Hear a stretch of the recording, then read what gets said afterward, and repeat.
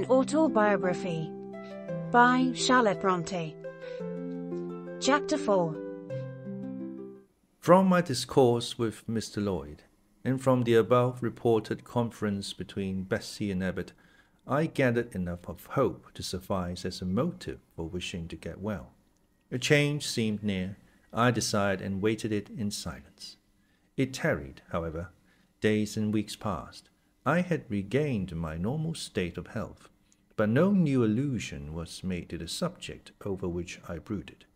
Mrs. Reed surveyed me at times with a severe eye, but seldom addressed me. Since my illness, she had drawn a more marked line of separation than ever between me and her own children, appointing me a small closet to sleep in by myself, condemning me to take my meals alone and pass all my time in the nursery, while my cousins were constantly in the drawing-room. Not a hint, however, did she drop about sending me to school. Still, I felt an instinctive certainty that she would not long endure me under the same roof with her, for her glance, now more than ever when turned on me, expressed an insuperable and rooted aversion. Eliza and Georgiana, evidently acting according to orders, spoke to me as little as possible. John thrust his tongue in his cheek whenever he saw me, and once attempted chastisement. But as I instantly turned against him, roused by the same sentiment of deep ire and desperate revolt which had stirred my corruption before, he thought it better to desist, and ran from me uttering execrations and vowing I had burst his nose. I had indeed levelled at that prominent feature as hard a blow as my knuckles could inflict, and when I saw that either that or my look daunted him, I had the greatest inclination to follow up my advantage to purpose. But he was already with his mamma. I heard him in a blubbering tone commence the tale of how that nasty Jane Eyre had flown at him like a madcat. He was stopped rather harshly. "Don't talk to me about her, John. I told you not to go near her. She is not worthy of notice. I do not choose that either you or your sisters should associate with her." Here, leaning over the banister, I cried out suddenly, and without at all deliberating on my words, "They are not fit to associate with me." Mrs. Reed was rather a stout woman, but on hearing this strange and audacious declaration, she ran nimbly up the stair, swept me like a whirlwind into the nursery, and crushing me down on the edge of my crib, dared me in an emphatic voice to rise from that place or utter one syllable during the remainder of the day. "What would Uncle Reed say to you if he were alive?" was my scarcely voluntary demand. I say scarcely voluntary, for it seemed as if my tongue pronounced words without my will consenting to their utterance. Something spoke out of me over which I had no control. "What?" said Mrs. Reed under her breath. Her usually cold, composed grey eye became troubled with a look like fear. She took her hand from my arm and gazed at me as if she really did not know whether I were child or fiend. I was now in for it. "My Uncle Reed is in heaven, and can see all you do and think, and so can Papa and Mamma. They know how you shut me up all day long, and how you wish me dead." Mrs. Reed soon rallied her spirits. She shook me most soundly, she boxed both my ears, and then left me without a word. Bessie supplied the hiatus by a homily of an hour's length, in which she proved beyond a doubt that I was the most wicked and abandoned child ever reared under a roof. I half believed her, for I felt indeed only bad feelings surging in my breast. November, December, and half of January passed away. Christmas and the New Year had been celebrated at Gateshead with the usual festive cheer.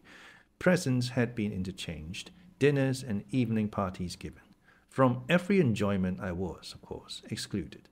My share of the gaiety consisted in witnessing the daily appareling of Eliza and Georgiana, and seeing them descend to the drawing-room, dressed out in thin muslin frocks and scarlet sashes, with hair elaborately ringletted, and afterwards in listening to the sound of the piano or the harp played below, to the passing to and fro of the butler and footman, to the jingling of glass and china as refreshments were handed, to the broken hum of conversation as the drawing-room door opened and closed.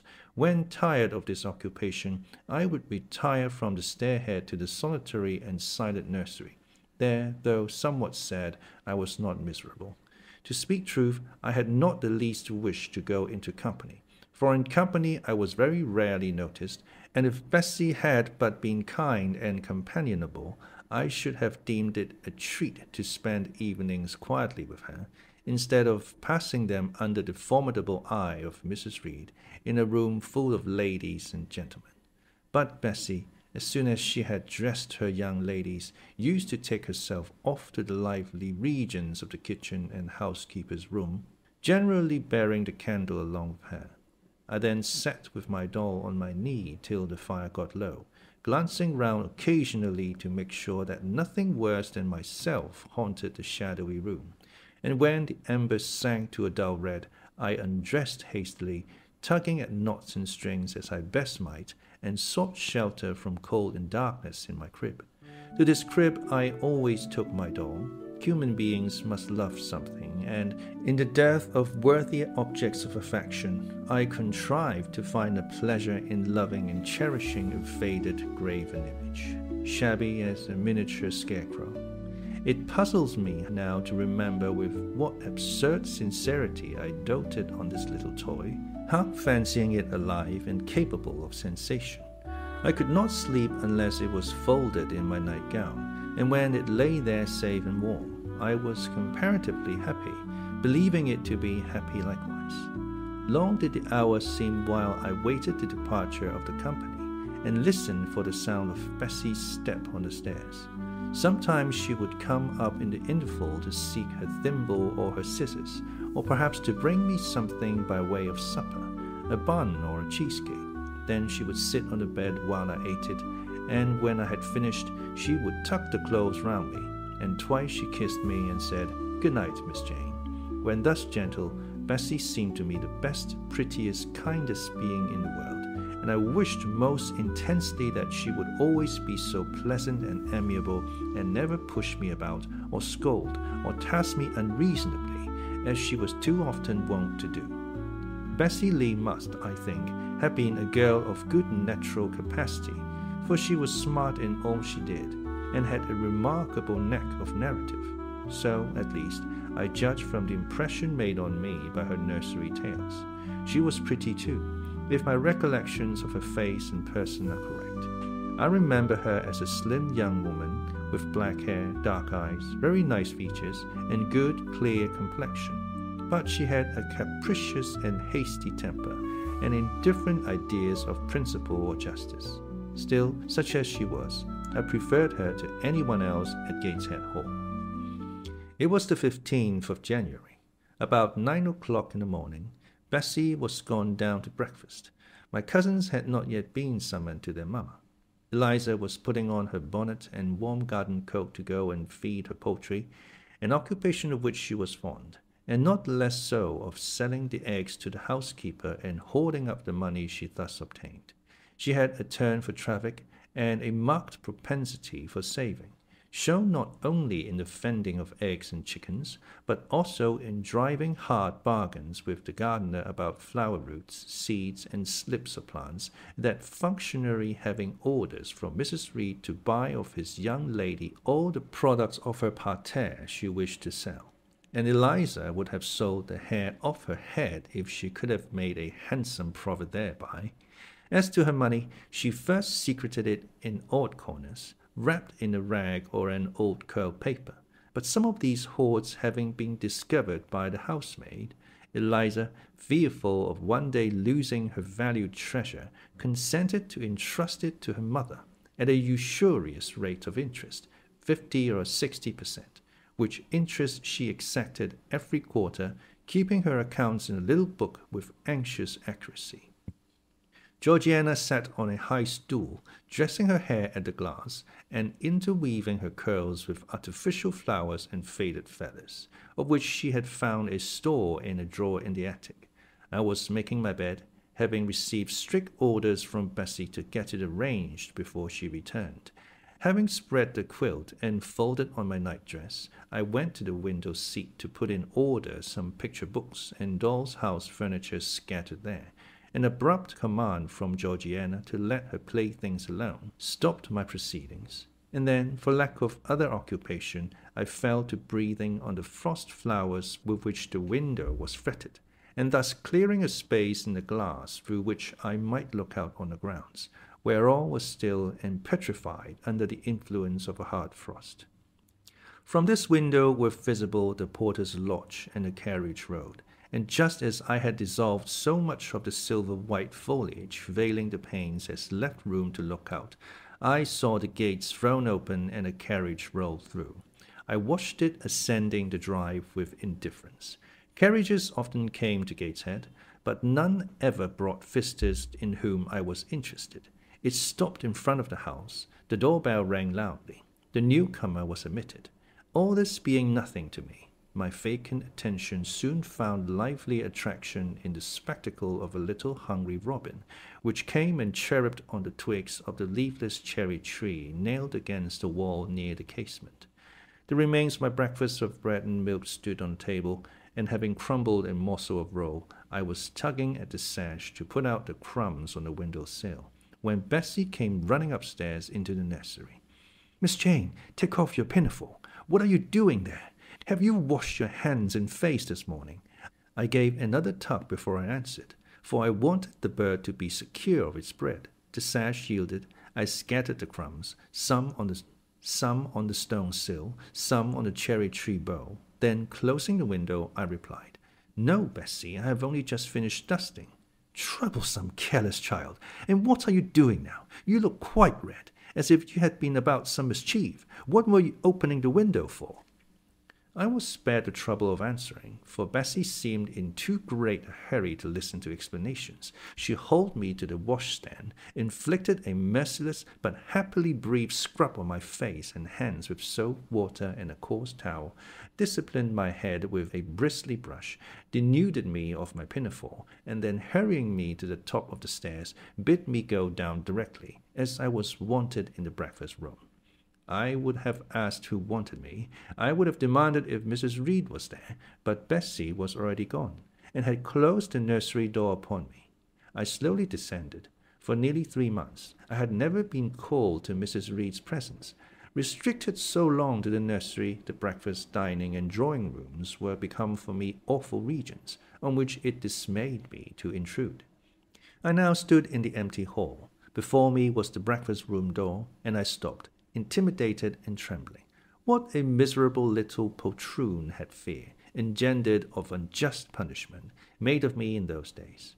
I feared to return to the nursery, and feared to go forward to the parlour. 10 minutes I stood in agitated hesitation. The vehement ringing of the breakfast-room bell decided me. I must enter. Who could want me? I asked inwardly, as with both hands I turned the stiff door handle which, for a second or two, resisted my efforts. What should I see besides Aunt Reed in the apartment? A man or a woman? The handle turned, the door unclosed, and passing through and curtsy low, I looked up at a black pillar. Such at least appeared to me at first sight, a straight, narrow, sable-clad shape standing erect on the rug. The grim face at the top was like a carved mask placed above the shaft by way of capital. Mrs. Reed occupied her usual seat by the fireside. She made a signal to me to approach. I did so, and she introduced me to the stony stranger with the words, "This is the little girl respecting whom I applied to you." He, for it was a man, turned his head slowly towards where I stood, and having examined me with the 2 inquisitive-looking grey eyes which twinkled under a pair of bushy brows, said solemnly, and in a bass voice, "Her size is small. What is her age?" 10 years. "So much," was the doubtful answer, and he prolonged his scrutiny for some minutes. Presently he addressed me. "Your name, little girl?" "Jane Eyre, sir." In uttering these words I looked up. He seemed to me a tall gentleman, but then I was very little. His features were large, and they and all the lines of his frame were equally harsh and prim. "Well, Jane Eyre, and are you a good child?" Impossible to reply to this in the affirmative. My little world held a contrary opinion. I was silent. Mrs. Reed answered for me by an expressive shake of the head, adding soon, "Perhaps the less said on that subject the better, Mr. Brocklehurst." "Sorry indeed to hear it. She and I must have some talk." And bending from the perpendicular, he installed his person in the armchair opposite Mrs. Reed's. "Come here," he said. I stepped across the rug. He placed me square and straight before him. What a face he had, now that it was almost on the level with mine. What a great nose, and what a mouth, and what large prominent teeth. "No sight so sad as that of a naughty child," he began, "especially a naughty little girl. Do you know where the wicked go after death?" "They go to hell," was my ready and orthodox answer. "And what is hell? Can you tell me that?" "A pit full of fire." "And should you like to fall into that pit and to be burning there forever?" "No, sir." "What must you do to avoid it?" I deliberated a moment. My answer, when it did come, was objectionable. I must keep in good health and not die. "How can you keep in good health? Children younger than you die daily. I buried a little child of 5 years old only a day or two since, a good little child, whose soul is now in heaven. It is to be feared the same could not be said of you were you to be called hence." Not being in a condition to remove his doubt, I only cast my eyes down on the 2 large feet planted on the rug and sighed, wishing myself far enough away. I hope that sigh is from the heart, and that you repent of ever having been the occasion of discomfort to your excellent benefactress. "Benefactress, benefactress," said I inwardly. "They all call Mrs. Reed my benefactress. If so, a benefactress is a disagreeable thing." "Do you say your prayers night and morning?" continued my interrogator. "Yes, sir." "Do you read your Bible?" "Sometimes." "With pleasure? Are you fond of it?" "I like Revelations, and the book of Daniel, and Genesis, and Samuel, and a little bit of Exodus, and some parts of Kings and Chronicles, and Job and Jonah." "And the Psalms? I hope you like them." "No, sir." "No? Oh, shocking. I have a little boy, younger than you, who knows 6 Psalms by heart, and when you ask him which he would rather have, a gingerbread nut to eat or a verse of a psalm to learn, he says, 'Oh, the first of a psalm. Angels sing psalms,' says he. 'I wish to be a little angel here below.' He then gets 2 nuts in recompense for his infant piety." "Psalms are not interesting," I remarked. "That proves you have a wicked heart, and you must pray to God to change it, to give you a new and clean one, to take away your heart of stone and give you a heart of flesh." I was about to propound a question, touching the manner in which that operation of changing my heart was to be performed, when Mrs. Reed interposed, telling me to sit down. She then proceeded to carry on the conversation herself. "Mr. Brocklehurst, I believe I intimated in the letter which I wrote to you 3 weeks ago that this little girl has not quite the character and disposition I could wish. Should you admit her into Lowood School, I should be glad if the superintendent and teachers were requested to keep a strict eye on her, and, above all, to guard against her worst fault, a tendency to deceit. I mention this in your hearing, Jane, that you may not attempt to impose on Mr. Brocklehurst." Well might I dread, well might I dislike Mrs. Reed, for it was her nature to wound me cruelly. Never was I happy in her presence, however carefully I obeyed, however strenuously I strove to please her. My efforts were still repulsed and repaid by such sentences as the above. Now, uttered before a stranger, the accusation cut me to the heart. I dimly perceived that she was already obliterating hope from the new phase of existence which she destined me to enter. I felt, though I could not have expressed the feeling, that she was sowing aversion and unkindness along my future path. I saw myself transformed under Mr. Brocklehurst's eye into an artful, noxious child, and what could I do to remedy the injury? Nothing indeed, thought I, as I struggled to repress a sob, and hastily wiped away some tears, the impotent evidences of my anguish. "Deceit is, indeed, a sad fault in a child," said Mr. Brocklehurst. "It is akin to falsehood, and all liars will have their portion in the lake burning with fire and brimstone. She shall, however, be watched, Mrs. Reed. I will speak to Miss Temple and the teachers." "I should wish her to be brought up in a manner suiting her prospects," continued my benefactress, "to be made useful, to be kept humble. As for the vacations, she will, with your permission, spend them always at Lowood." "Your decisions are perfectly judicious, madam," returned Mr. Brocklehurst. "Humility is a Christian grace, and one peculiarly appropriate to the pupils of Lowood. I, therefore, direct that especial care shall be bestowed on its cultivation amongst them. I have studied how best to mortify in them the worldly sentiment of pride, and only the other day I had a pleasing proof of my success. My second daughter, Augusta, went with her mamma to visit the school, and on her return she exclaimed, 'Oh, dear papa, how quiet and plain all the girls at Lowood look, with their hair combed behind their ears, and their long pinafores, and those little holland pockets outside their frocks. They are almost like poor people's children.' And, said she looked at my dress and mamma's as if they had never seen a silk gown before."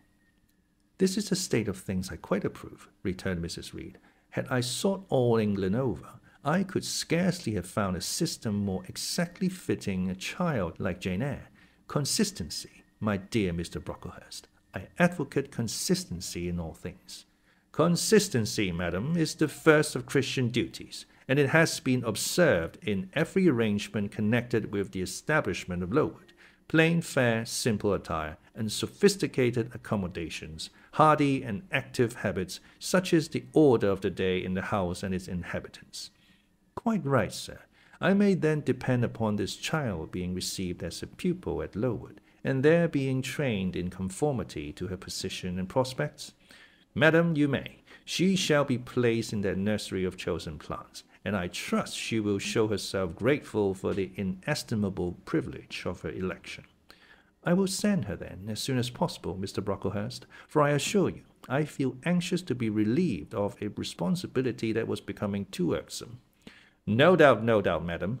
And now I wish you good morning. I shall return to Brocklehurst Hall in the course of a week or two. My good friend, the Archdeacon, will not permit me to leave him sooner. I shall send Miss Temple notice that she is to expect a new girl, so that there will be no difficulty about receiving her. Goodbye." "Goodbye, Mr. Brocklehurst. Remember me to Mrs. and Miss Brocklehurst, and to Augusta and Theodore, and Master Broughton Brocklehurst." "I will, madam.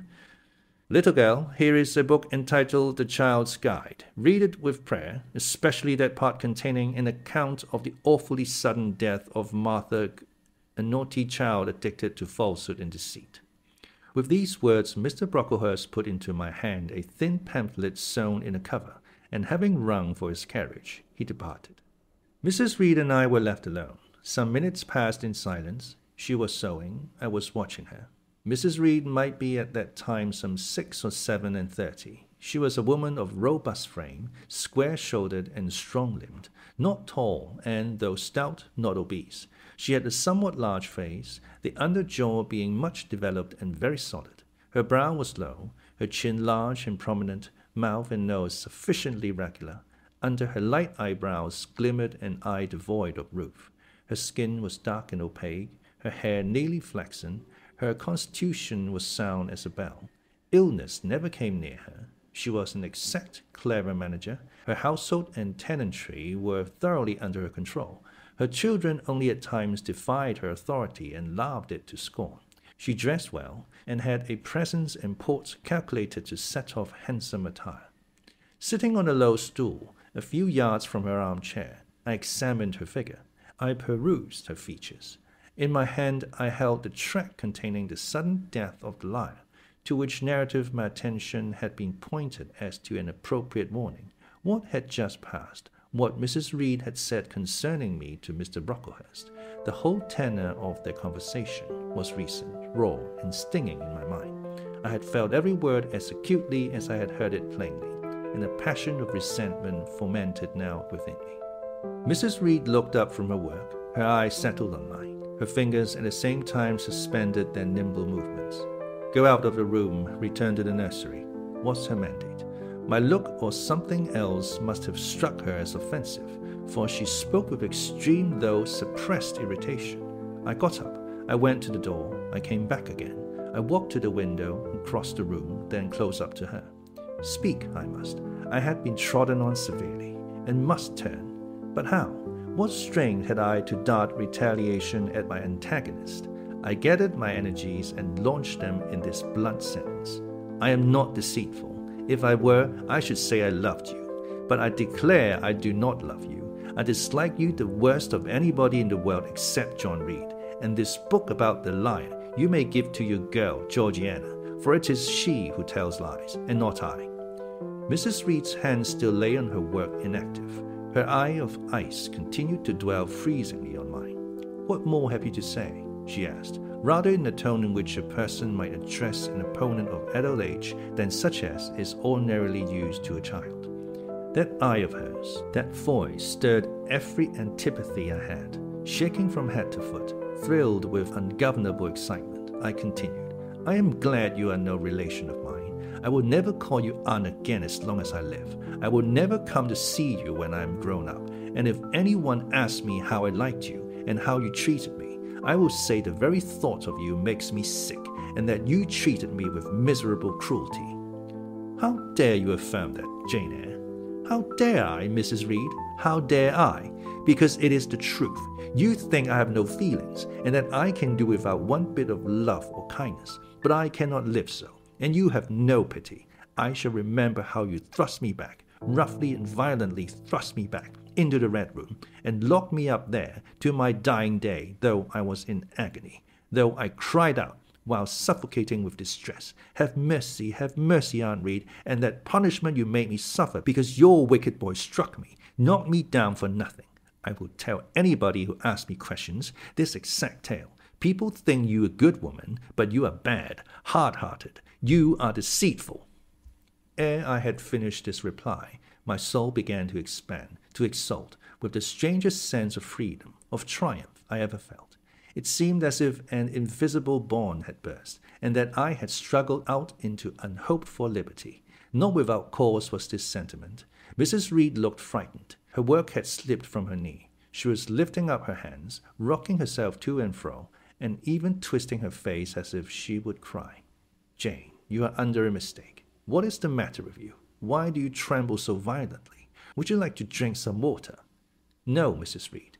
Is there anything else you wish for, Jane? I assure you, I desire to be your friend. Not you.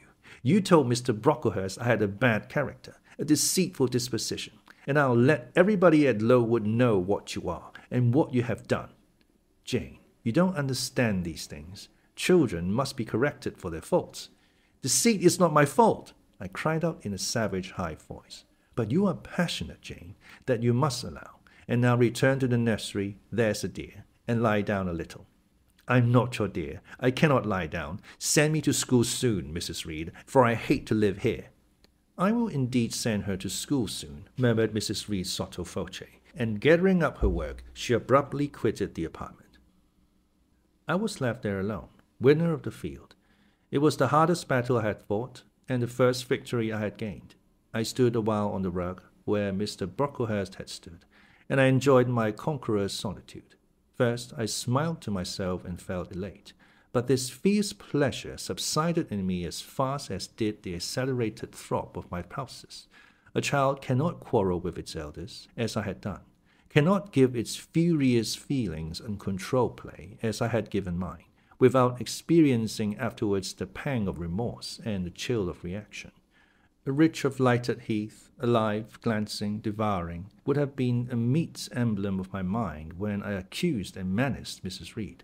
The same ridge, black and blasted after the flames are dead, would have represented as meetly my subsequent condition, when half an hour's silence and reflection had shown me the madness of my conduct and the dreariness of my hated and hating position. Something of vengeance I had tasted for the first time. As aromatic wine it seemed, on swallowing, warm and racy.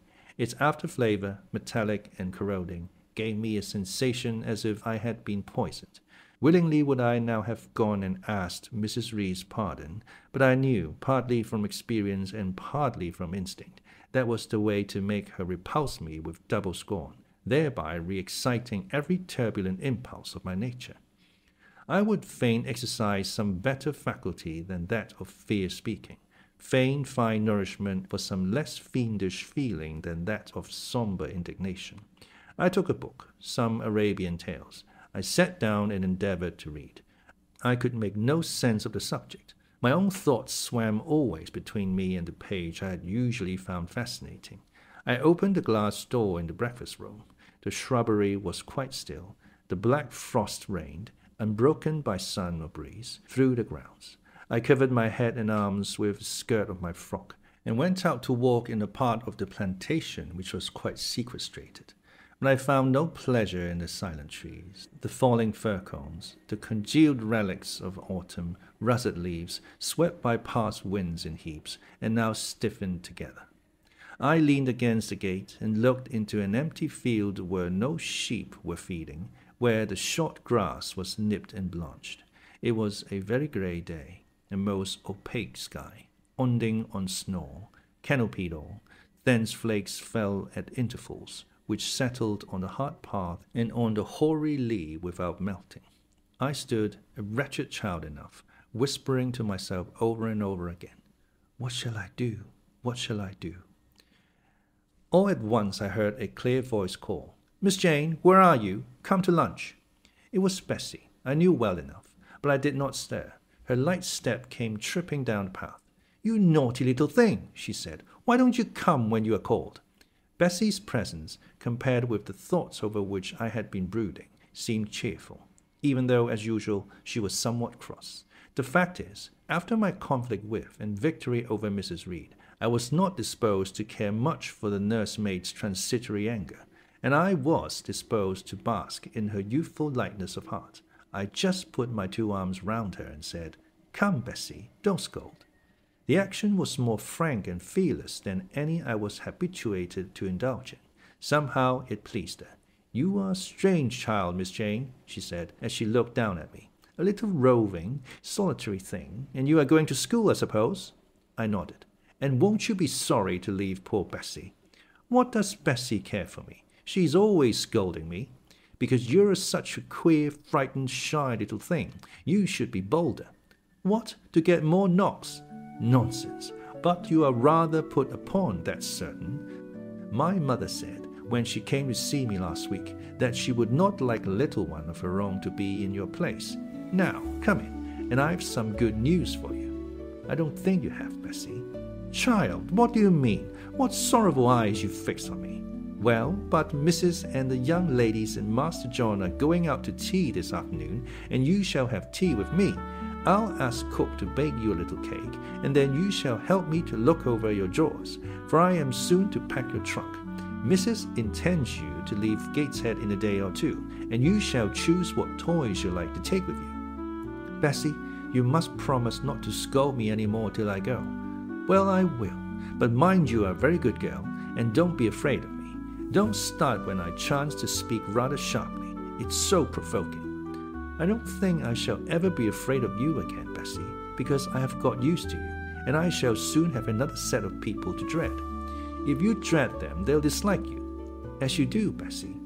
"I don't dislike you, miss. I believe I'm fonder of you than of all the others." "You don't show it." "You little sharp thing. You've got quite a new way of talking. What makes you so venturesome and hardy?" "Why, I shall soon be away from you, and besides," I was going to say something about what had passed between me and Mrs. Reed, but on second thoughts I considered it better to remain silent on that head. "And so you're glad to leave me?" "Not at all, Bessie. Indeed, just now I'm rather sorry." "Just now and rather. How coolly my little lady says it. I dare say now, if I were to ask you for a kiss, you won't give it me. You'd say you'd rather not. I'll kiss you and welcome. Bend your head down." Bessie stooped. We mutually embraced, and I followed her into the house quite comforted. That afternoon lapsed in peace and harmony, and in the evening Bessie told me some of her most enchanting stories, and sang me some of her sweetest songs. Even for me, life had its gleams of sunshine.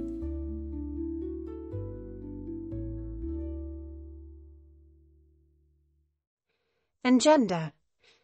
Engender. Verb. Cause or give rise to a feeling, situation, or condition. Sotto voce. Sotto voce. Adjective. Of singing or a spoken remark, sung or said in a quiet voice, as if not to be overheard. Sequestrate. Sequestrate. verb, to keep people, especially a jury, together in a place so that they cannot be influenced by other people.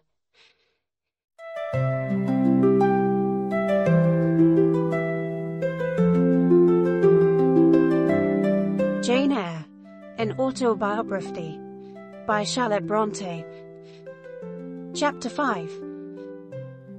5 o'clock had hardly struck on the morning of the 19th of January, when Bessie brought a candle into my closet and found me already up and nearly dressed. I had risen half an hour before her entrance, and had washed my face, and put on my clothes by the light of a half-moon just setting, whose rays streamed through the narrow window near my crib. I was to leave Gateshead that day by a coach which passed the lodge gates at 6 a.m. Bessie was the only person yet risen. She had lit the fire in the nursery, where she now proceeded to make my breakfast. Few children can eat when excited with the thoughts of a journey, nor could I. Bessie, having pressed me in vain to take a few spoonfuls of the boiled milk and bread she had prepared for me, wrapped up some biscuits in a paper and put them into my bag. Then she helped me on with my pelisse and bonnet, and wrapping herself in a shawl, she and I left the nursery. As we passed Mrs. Reed's bedroom, she said, "Would you go in and bid Mrs. goodbye?" "No, Bessie. She came to my crib last night when you were gone down to supper, and said I need not disturb her in the morning, or my cousins either. And she told me to remember that she had always been my best friend, and to speak of her and be grateful to her accordingly." "What did you say, miss?" "Nothing. I covered my face with the bedclothes and turned from her to the wall." "That was wrong, Miss Jane." "It was quite right, Bessie. Your missus has not been my friend. She has been my foe." "Oh, Miss Jane, don't say so." "Goodbye to Gateshead," cried I, as we passed through the hall and went out at the front door. The moon was set, and it was very dark. Bessie carried the lantern, whose light glanced on wet steps and gravel road sodden by a recent thaw. Raw and chill was the winter morning. My teeth chattered as I hastened down the drive. There was a light in the porter's lodge. When we reached it, we found the porter's wife just kindling her fire. My trunk, which had been carried down the evening before, stood corded at the door. It wanted but a few minutes of 6, and shortly after that hour had struck, the distant roll of wheels announced the coming coach. I went to the door and watched its lamps approach rapidly through the gloom. "Is she going by herself?" asked the porter's wife. "Yes." "And how far is it?" 50 miles. "What a long way! I wonder Mrs. Reed is not afraid to trust her so far alone." The coach drew up. There it was at the gates with its 4 horses and its top laden with passengers. The guard and coachman loudly urged haste. My trunk was hoisted up. I was taken from Bessie's neck, to which I clung with kisses. "Be sure and take good care of her," cried she to the guard, as he lifted me into the inside. "Aye, aye," was the answer. The door was slapped to. A voice exclaimed, "All right," and on we drove. Thus was I severed from Bessie and Gateshead. Thus well the way to unknown and, as I then deemed, remote and mysterious regions. I remember but little of the journey. I only know that the day seemed to me of a preternatural length, and that we appeared to travel over hundreds of miles of road. We passed through several towns, and in one, a very large one, the coach stopped. The horses were taken out, and the passengers alighted to dine. I was carried into an inn, where the guard wanted me to have some dinner. But, as I had no appetite, he left me in an immense room with a fireplace at each end, a chandelier pendant from the ceiling, and a little red gallery high up against the wall filled with musical instruments. Here I walked about for a long time, feeling very strange and mortally apprehensive of someone coming in and kidnapping me. For I believed in kidnappers, their exploits having frequently figured in Bessie's fireside chronicles.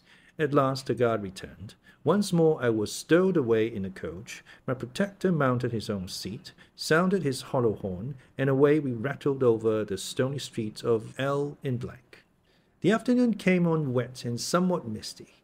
As it waned into dusk, I began to feel that we were getting very far indeed from Gateshead. We ceased to pass through towns. The country changed. Great grey hills heaved up round the horizon. As twilight deepened, we descended a valley, dark with wood, and long after night had overclouded the prospect, I heard a wild wind rushing amongst trees. Lulled by the sound, I at last dropped asleep. I had not long slumbered when a sudden cessation of motion awoke me. The coach door was open, and a person like a servant was standing at it. I saw her face, and dressed by the light of the lamps. "Is there a little girl called Jane Eyre here?" she asked. I answered yes, and was then lifted out. My trunk was handed down, and the coach instantly drove away. I was stiff with long sitting, and bewildered with the noise and motion of the coach. Gathering my faculties, I looked about me. Rain, wind, and darkness filled the air. Nevertheless, I dimly discerned a wall before me and a door open in it. Through this door I passed with my new guide. She shut and locked it behind her. There was now visible a house or houses, for the building spread far, with many windows and lights burning in some. We went up a broad pebbly path, splashing wet, and were admitted at a door. Then the servant led me through a passage into a room with a fire, where she left me alone. I stood and warmed my numbed fingers over the blaze. Then I looked round. There was no candle, but the uncertain light from the hearth showed, by intervals, papered walls, carpet curtains, shining mahogany furniture. It was a parlour, not so spacious or splendid as the drawing-room at Gateshead, but comfortable enough. I was puzzling to make out the subject of a picture on the wall when the door opened, and an individual carrying a light entered. Another followed close behind. The first was a tall lady with dark hair, dark eyes, and a pale and large forehead. Her figure was partly enveloped in a shawl. Her countenance was grave, her bearing erect. "The child is very young to be sent alone," said she, putting her candle down on the table. She considered me attentively for a minute or two, then further added, "She had better be put to bed soon. She looks tired." "Are you tired?" she asked, placing her hand on my shoulder. "A little, ma'am." "And hungry too, no doubt. Let her have some supper before she goes to bed, Miss Miller. Is this the first time you have left your parents to come to school, my little girl?" I explained to her that I had no parents. She inquired how long they had been dead, then how old I was, what was my name, whether I could read, write, and sew a little. Then she touched my cheek gently with her forefinger, and saying she hoped I should be a good child, dismissed me along with Miss Miller. The lady I had left might be about 29. The one who went with me appeared some years younger. The first impressed me by her voice, look, and air. Miss Miller was more ordinary, ruddy in complexion, though of a careworn countenance, hurried in gait and action, like one who had always a multiplicity of tasks on hand. She looked, indeed, what I afterwards found she really was, an under-teacher. Led by her, I passed from compartment to compartment, from passage to passage of a large and irregular building, till, emerging from the total and somewhat dreary silence pervading that portion of the house we had traversed, we came upon the hum of many voices, and presently entered a wide, long room, with great deal tables, 2 at each end, on each of which burned a pair of candles, and seated all round on benches, a congregation of girls of every age, from 9 or 10 to 20. Seen by the dim light of the dips, their number to me appeared countless, though not in reality exceeding 80. They were uniformly dressed in brown stuff frocks of quaint fashion and long holland pinafores. It was the hour of study. They were engaged in conning over their tomorrow's task, and the hum I had heard was the combined result of their whispered repetitions. Miss Miller signed to me to sit on a bench near the door. Then, walking up to the top of the long room, she cried out, "Monitors, collect the lesson books and put them away." 4 tall girls arose from different tables, and going round, gathered the books and removed them. Miss Miller again gave the word of command, "Monitors, fetch the supper trays." The tall girls went out and returned presently, each bearing a tray, with portions of something, I knew not what, arranged thereon, and a pitcher of water and mug in the middle of each tray. The portions were handed round. Those who liked took a draught of the water, the mug being common to all. When it came to my turn, I drank. for I was thirsty, but did not touch the food, excitement and fatigue rendering me incapable of eating. I now saw, however, that it was a thin oaten cake shared into fragments. The meal over, prayers were read by Miss Miller, and the classes filed off, 2 and 2, upstairs. Overpowered by this time with weariness, I scarcely noticed what sort of a place the bedroom was, except that, like the schoolroom, I saw it was very long. Tonight I was to be Miss Miller's bedfellow. She helped me to undress. When laid down, I glanced at the long rows of beds, each of which was quickly filled with 2 occupants. In 10 minutes the single light was extinguished, and amidst silence and complete darkness I fell asleep. The night passed rapidly. I was too tired even to dream. I only once awoke to hear the wind rave in furious gusts, and the rain fall in torrents, and to be sensible that Miss Miller had taken her place by my side. When I again unclosed my eyes, a loud bell was ringing. The girls were up and dressing. Day had not yet begun to dawn, and a rush light or 2 burned in the room. I too rose reluctantly. It was bitter cold, and I dressed as well as I could for shivering, and washed when there was a basin at liberty, which did not occur soon, as there was but 1 basin to 6 girls, on the stands down the middle of the room. Again the bell rang. All formed in file, 2 and 2, and in that order descended the stairs and entered the cold and dimly lit schoolroom. Here prayers were read by Miss Miller. Afterwards she called out, "Form, classes!" A great tumult succeeded for some minutes, during which Miss Miller repeatedly exclaimed, "Silence and order!" When it subsided, I saw them all drawn up in 4 semicircles before 4 chairs placed at the 4 tables. All held books in their hands, and a great book, like a Bible, lay on each table before the vacant seat. A pause of some seconds succeeded, filled up by the low, vague hum of numbers. Miss Miller walked from class to class, hushing this indefinite sound. A distant bell tinkled. Immediately 3 ladies entered the room. Each walked to a table and took her seat. Miss Miller assumed the 4th vacant chair, which was that nearest the door, and around which the smallest of the children were assembled. To this inferior class I was called, and placed at the bottom of it. Business now began. The day's collect was repeated. Then certain texts of Scripture were said, and to these succeeded a protracted reading of chapters in the Bible, which lasted an hour. By the time that exercise was terminated, day had fully dawned. The indefatigable bell now sounded for the 4th time. The classes were marshalled and marched into another room to breakfast. How glad I was to behold a prospect of getting something to eat! I was now nearly sick from inanition, having taken so little the day before. The refectory was a great, low-ceiled, gloomy room. On 2 long tables smoked basins of something hot, which, however, to my dismay, sent forth an odour far from inviting. I saw a universal manifestation of discontent when the fumes of the repast met the nostrils of those destined to swallow it. From the van of the procession, the tall girls of the 1st class rose the whispered words, "Disgusting! The porridge is burnt again!"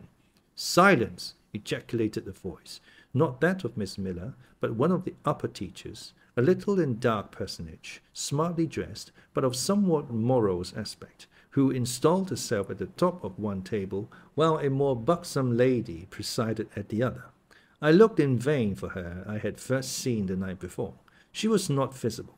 Miss Miller occupied the foot of the table where I sat, and a strange foreign-looking elderly lady, the French teacher, as I afterwards found, took the corresponding seat at the other board. A long grace was said and a hymn sung, then a servant brought in some tea for the teachers, and the meal began. Ravenous and now very faint, I devoured a spoonful or 2 of my portion without thinking of its taste, but the first edge of hunger blunted. I perceived I had gone in hand a nauseous mess. Burnt porridge is almost as bad as rotten potatoes. Famine itself soon sickens over it. The spoons were moved slowly. I saw each girl taste her food and try to swallow it, but in most cases the effort was soon relinquished. Breakfast was over, and none had breakfasted. Thanks being returned for what we had not got, and a second hymn chanted, the the refectory was evacuated for the schoolroom. I was one of the last to go out, and in passing the tables, I saw one teacher take a basin of the porridge and taste it. She looked at the others. All their countenances expressed displeasure, and one of them, the stout one, whispered, "Abominable stuff! How shameful!" A quarter of an hour passed before lessons again began, during which the schoolroom was in a glorious tumult. For that space of time it seemed to be permitted to talk loud and more freely, and they used their privilege. The whole conversation ran on the breakfast, which one and all abused roundly. Poor things! It was the sole consolation they had. Miss Miller was now the only teacher in the room. A group of great girls standing about her spoke with serious and sullen gestures. I heard the name of Mr. Brocklehurst pronounced by some lips, at which Miss Miller shook her head disapprovingly, but she made no great effort to check the general wrath. Doubtless she shared in it. A clock in the schoolroom struck 9. Miss Miller left her circle, and standing in the middle of the room, cried, "Silence to your seats!" Discipline prevailed. In 5 minutes the confused throng was resolved into order, and comparative silence quelled the babel clamour of tongues. The upper teachers now punctually resumed their posts, but still all seemed to wait. Ranged on benches down the sides of the room, the 80 girls sat motionless and erect. A quaint assemblage they appeared, all with plain locks combed from their faces, not a curl visible, in brown dresses made high and surrounded by a narrow tucker about the throat, with little pockets of holland tied in front of their frocks, and destined to serve the purpose of a work-bag. All too wearing woolen stockings and country-made shoes fastened with brass buckles. About 20 of those clad in this costume were full-grown girls, or rather young women. It suited them ill, and gave an air of oddity even to the prettiest. I was still looking at them, and also at intervals examining the teachers, none of whom precisely pleased me.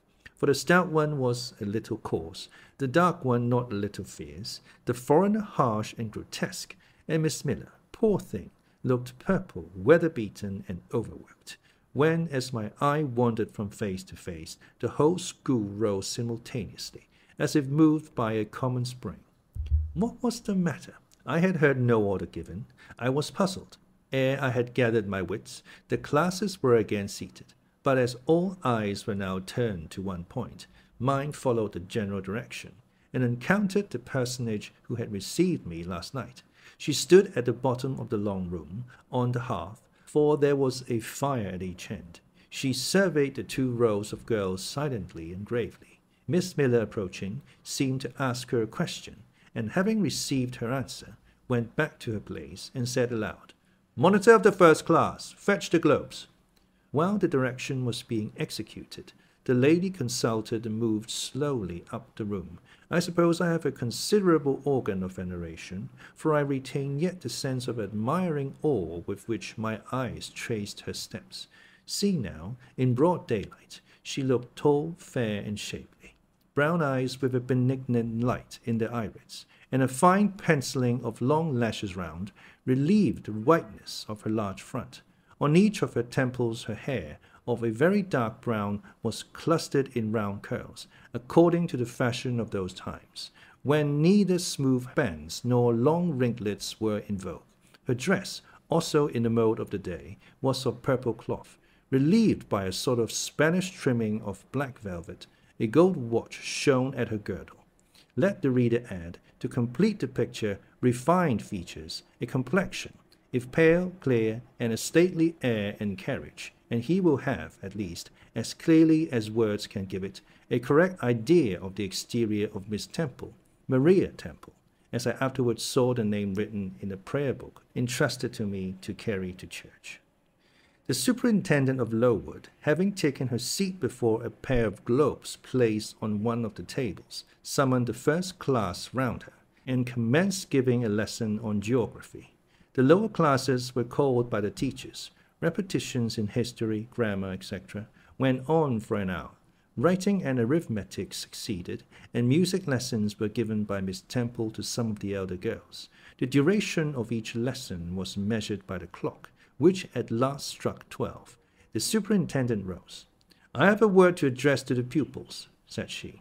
The tumult of cessation from lessons was already breaking forth, but it sank at her voice. She went on. "You had this morning a breakfast which you could not eat. You must be hungry. I have ordered that a lunch of bread and cheese shall be served to all." The teachers looked at her with a sort of surprise. "It is to be done on my responsibility," she added, in an explanatory tone to them, and immediately afterwards left the room. The bread and cheese was presently brought in and distributed, to the high delight and refreshment of the whole school. The order was now given to the garden. Each put on a coarse straw bonnet, with strings of colored calico, and a cloak of grey frieze. I was similarly equipped, and following the stream, I made my way into the open air. The garden was a wide enclosure, surrounded with walls so high as to exclude every glimpse of prospect. A covered veranda ran down one side, and broad walks bordered a middle space divided into scores of little beds. These beds were assigned as gardens for the pupils to cultivate, and each bed had an owner. When full of flowers they would doubtless look pretty, but now, at the latter end of January, all was wintry blight and brown decay. I shuddered as I stood and looked round me. It was an inclement day for outdoor exercise, not positively rainy, but darkened by a drizzling yellow fog. All underfoot was still soaking wet with the floods of yesterday. The stronger among the girls ran about and engaged in active games, but sundry pale and thin ones herded together for shelter and warmth in the veranda. And amongst these, as the dense mist penetrated to their shivering frames, I heard frequently the sound of a hollow cough. As yet I had spoken to no one, nor did anybody seem to take notice of me. I stood lonely enough, but to that feeling of isolation I was accustomed. It did not oppress me much. I leant against the pillar of the veranda, drew my grey mantle close about me, and, trying to forget the cold which nipped me without, and the unsatisfied hunger which gnawed me within, delivered myself up to the employment of watching and thinking. My reflections were too undefined and fragmentary to merit record. I hardly yet knew where I was. Gateshead and my past life seemed floated away to an immeasurable distance. The present was vague and strange, and of the future I could form no conjecture. I looked round the convent-like garden, and then up at the house, a large building, half of which seemed grey and old, the other half quite new. The new part, containing the schoolroom and dormitory, was lit by mullioned and latticed windows, which gave it a church-like aspect. A stone tablet over the door bore this inscription: Lowood Institution. This portion was built A.D. by Naomi Brocklehurst, of Brocklehurst Hall, in this county. Let your light so shine before men, that they may see your good works, and glorify your Father which is in heaven. St. Matthew, verse 16. I read these words over and over again. I felt that an explanation belonged to them, and was unable fully to penetrate their import. I was still pondering the signification of institution, and endeavoring to make out a connection between the first words and the verse of Scripture, when the sound of a cough close behind me made me turn my head. I saw a girl sitting on a stone bench near. She was bent over a book, on the perusal of which she seemed intent. From where I stood I could see the title. It was Rasselas, a name that struck me as strange, and consequently attractive. In turning a leaf she happened to look up, and I said to her directly, "Is your book interesting?" I had already formed the intention of asking her to lend it to me some day.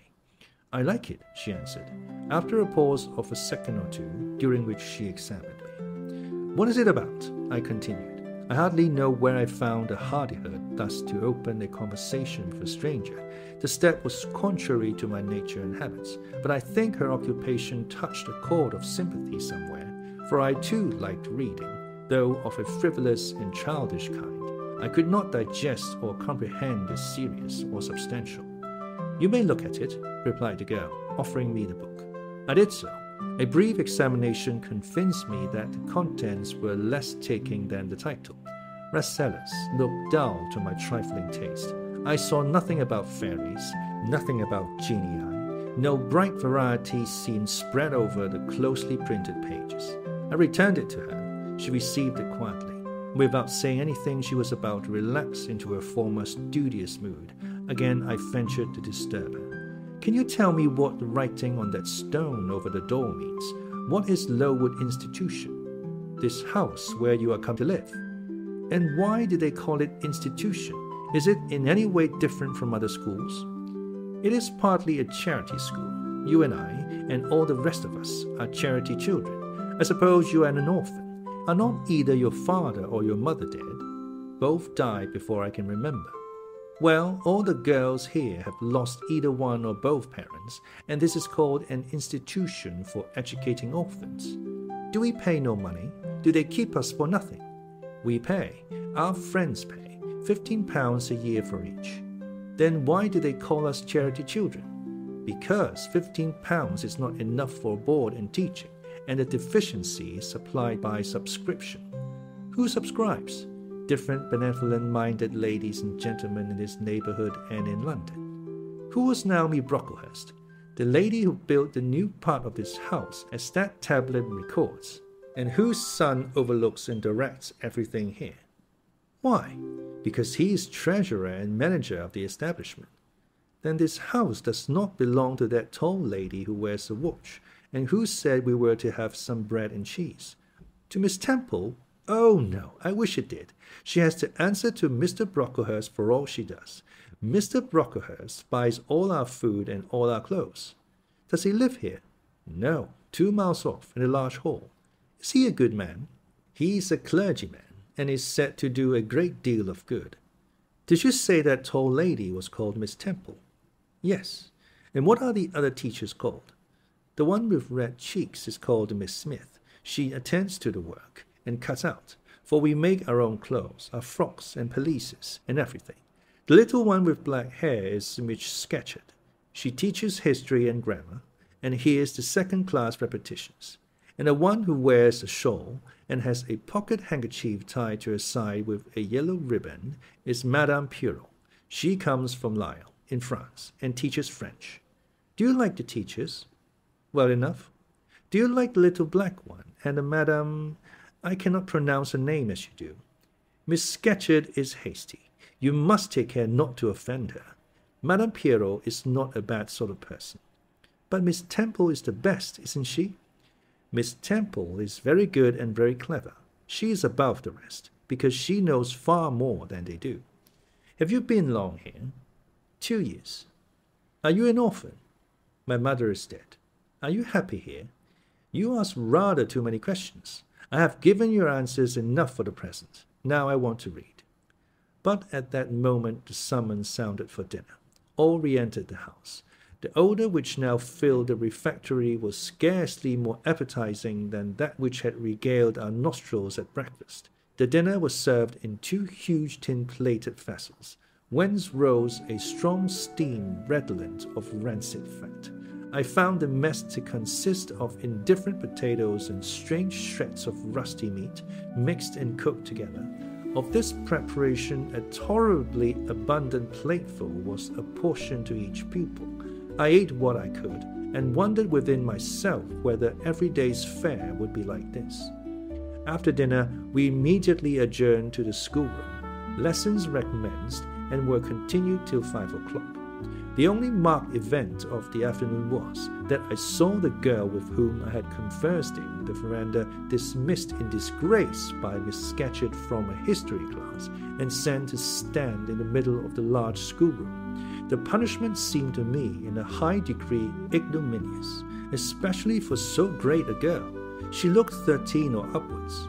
I expected she would show signs of great distress and shame, but to my surprise she neither wept nor blushed. Composed, though grave, she stood, the central mark of all eyes. How can she bear it so quietly, so firmly? I asked of myself.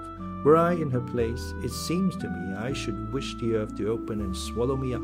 She looks as if she were thinking of something beyond her punishment, beyond her situation, of something not round her nor before her. I have heard of daydreams. Is she in a daydream now? Her eyes are fixed on the floor, but I am sure they do not see it. Her sight seems turned in, gone down into her heart. She's looking at what she can remember, I believe, not at what is really present. I wonder what sort of a girl she is, whether good or naughty. Soon after 5 p.m. we had another meal, consisting of a small mug of coffee and half a slice of brown bread.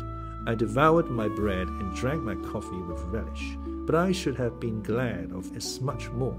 I was still hungry.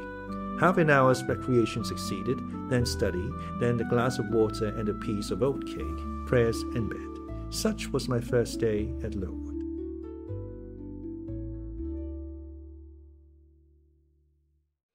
Police. Police. Now, a woman's ankle-length cloak with armholes or sleeves. Inanition. Inanition. Now, exhaustion caused by lack of nourishment. Mullioned. Mullioned. Adjective, window with vertical parts, usually made of stone, separating the glass parts. Buxom. Buxom. Adjective, of a woman, plump, with a full figure and large breasts.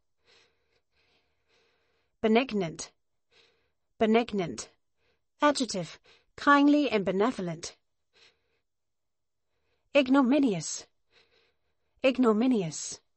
Adjective, deserving or causing public disgrace or shame.